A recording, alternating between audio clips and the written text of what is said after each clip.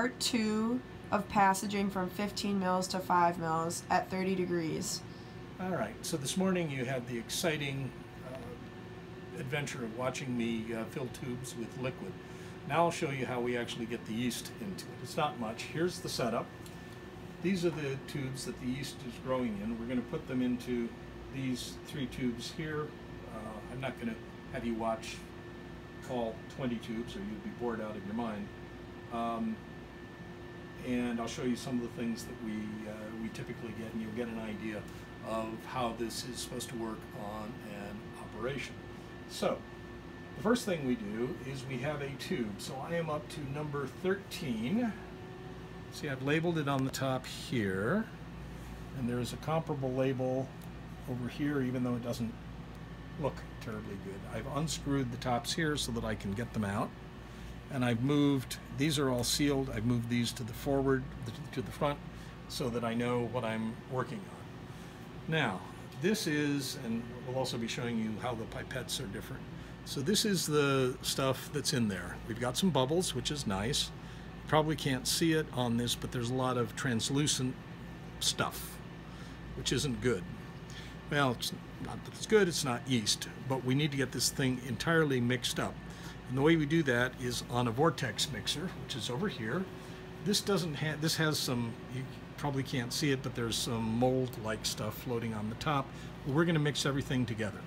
So we put it on this, and you can see how it's going all up and down, and when we stop, you see that everything is mixed in. Now, we're only going to put in 10 microliters, which is teeny tiny. Here's that's what it looks like. And with that, Caroline is filming this for me. She is much, she and her counterparts are much less clumsy than I am. So what I do is I take this off and hold it so I can see it. I also want to get the thing down. This is already set. I forgot to show you. It's set to, that is 10 microliters. But Joe, it looks like 100.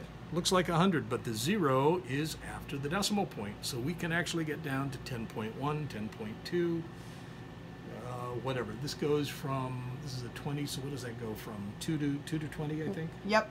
Okay. So when I push down, I hold it like this. I push down on this, and that will only go so far. It'll be farther down if I put the number up. Won't be as far if I don't. So I push it down, I put it into the solution part way down, hopefully it's all up, and this is all we're getting out. You may not be able to see that. That's about, we'll just say ½ inch long, maybe. Maybe. I seal it here because, again, I'm clumsy and I will forget to do it, and I don't want to dunk it in. Now here is the tube that we're going to put it into. All I have to do is stick this down in, push hard, and it goes in. Also, I immediately get rid of the pipette because I do not want to use that on another sample. Why not?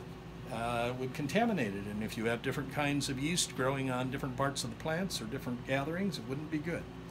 So this is what it looks like. It has 4 milliliters of water, or of special growth solution in it.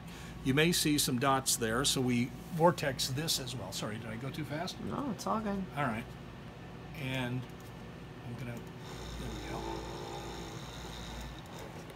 And now those 10 milliliters that you could barely see are all mixed in, and we hope they will grow. Okay, so that's the general procedure. I want to show you a couple of other things. This is kind of a typical one. We can see there's bubbles. This was bark, I think. But the problem is, I don't know if you can you see that that it's not moving? There's some sort of growth at the top of it. It looks fairly disgusting. So sometimes you can vortex it out. I moved too fast on that? Probably. No, all good. All right, now that you see that it's moving around, I was able to break that up. Sometimes you actually have to shake the tube to break it up. Again, we take the pipette. We want to keep the air away from this if we possibly can. I'm doing this wrong-handed. I unscrew it, push down, suck up, Even though this is really brown here, you can't see it on the solution. This is tube number 14. So I'm over to tube number 14. Squirt it in. Get rid of the pipette so I don't reuse it. Seal it. And vortex it again.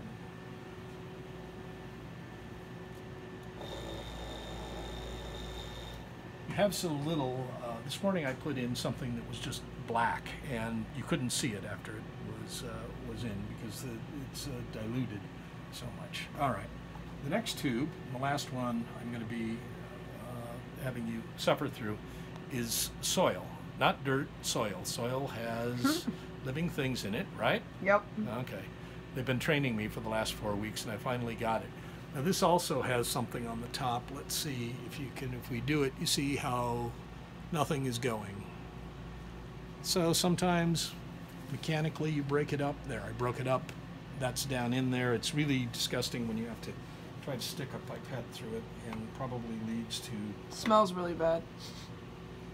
You actually smell these things? Sometimes. They're good enough. You're a good scientist. All right, so here we're just going to mix it in so that all the dirt is up there, and hopefully we've got, hopefully we've randomized it so we'll get a good sample of the yeast, so we don't have something living at the bottom that stays at the bottom. Push it down, put it in, bring it up. Here you may be able to see that because that is brown. We put the tube back. Let's see how little solution is in the tip. Yep, so that's 10 microliters. 10 microliters, which is what? A little bit. A hundredth of a... It's a hundredth of a Oh, I can't do milliliter. math on camera. Oh, neither can I.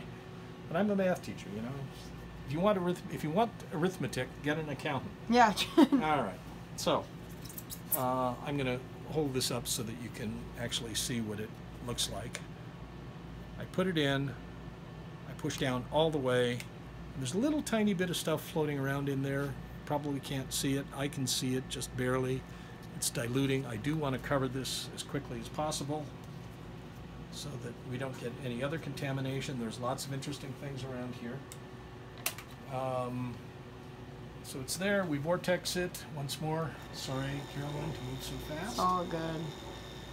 And we put it here. So you can see it's sort of an assembly line. Joe, where do the big tubes go? These guys go. These guys, now that we're done with it. These were the ones that we did at 20 degrees. We put them in a bag. They are sealed tight. That's why I was sealing them so tight.